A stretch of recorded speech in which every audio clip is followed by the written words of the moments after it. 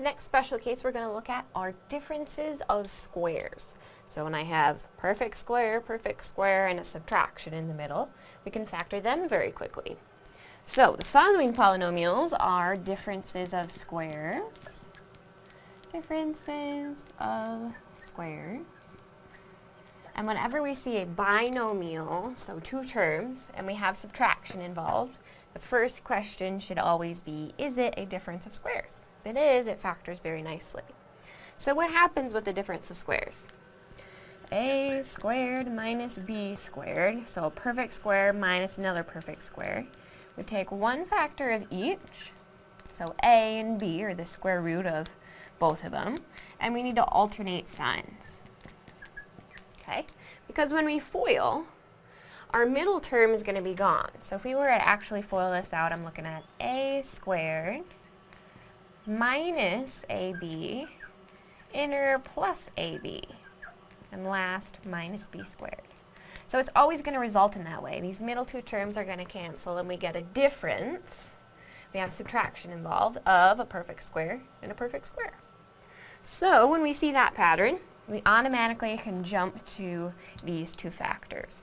So let's take a peek. Part A, is it a difference of squares? Yes. So again, how does it factor? I need alternating signs, and I need the square root of the first one.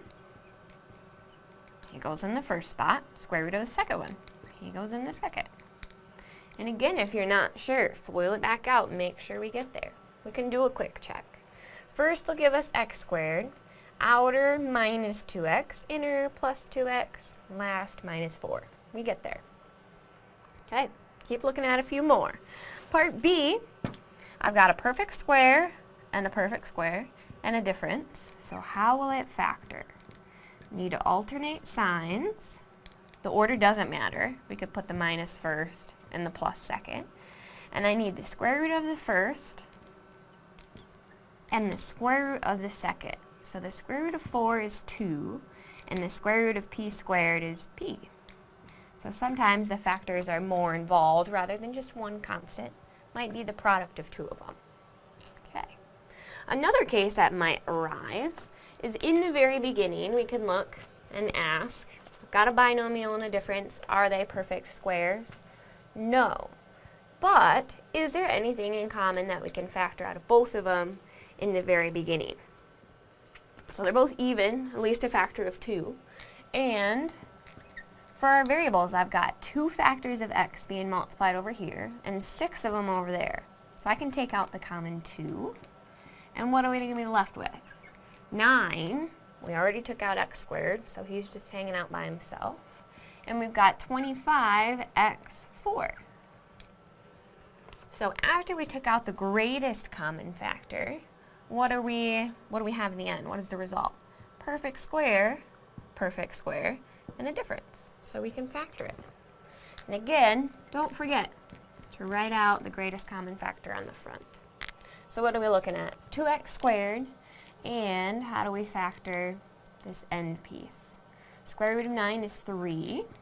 We need to alternate signs, and the square root of the last term. So the square root of 25 is 5. Square root of x to the 4th is x2. x2. And in the end, we should always be asking, can I factor it any farther? So looking at my binomial here, that's a difference. Are they perfect squares? No. So we can't factor it any farther. But we should always look to see if we can.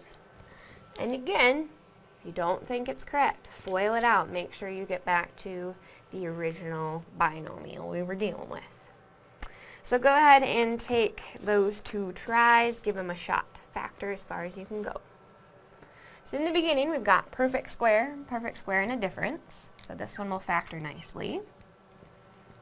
So the first term of the binomial, the square root of the first, 2t. We need to alternate signs, and the square root of the last one, 8. Okay, but now, in the end, is there anything in common that we can take out of these still? Or you could have done it in the beginning.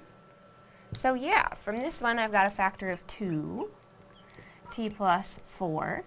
And from this guy I've got another factor of 2, t minus 4. So in reality, we've got 4 times t plus 4, t minus 4. So even if you don't recognize or catch in the beginning that there's something in common that we can take out of both, you need to recognize in the end and ask, can I factor out anything farther? In this case, we could. So if you had taken out a 4 in the very beginning, you would still get down to the same result. The order doesn't really matter, but generally we take out the greatest common first.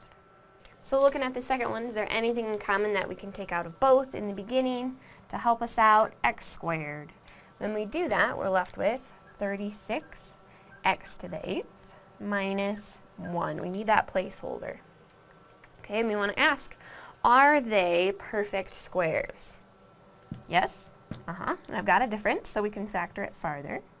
So we've got x squared, 2 binomials, square root of the first one. We've got 6x4,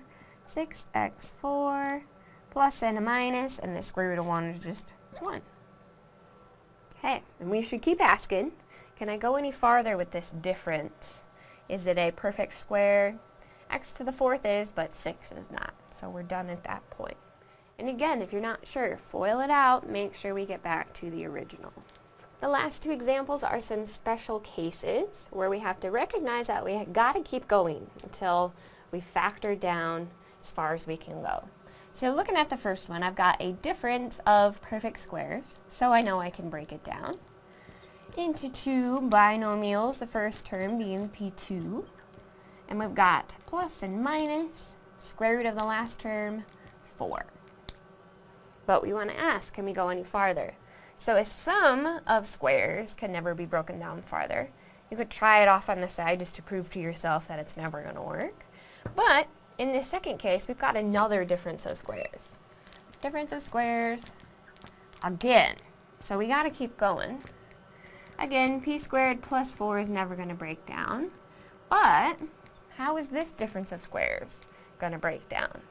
So the square root of p squared is p. We need to alternate signs. And the square root of 4 is 2.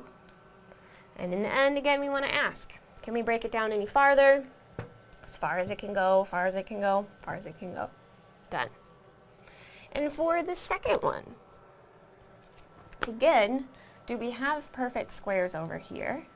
Yes, and we have a difference. So how is it going to break down? So what is the square root of 16? That's 4, so we can break down the constant on its own first. And the square root of x to the 8th. So if I take 8 and divide it by 2, I get x4. And we need to have alternating signs. Square root of the last one, 9. So again, first example, we've got a sum of squares that can never be factored any farther. But the second one is another difference of perfect squares. So we can keep going and break that one down. So, sum of squares, can't break it down. But the second factor is going to turn into what? Square root of 1/4 is 1/2. Square root of x to the 4th is x squared. We need to alternate signs. And the square root of 9 is 3. And we should keep asking. This one's already down as far as it can go. So is this one. What about this last?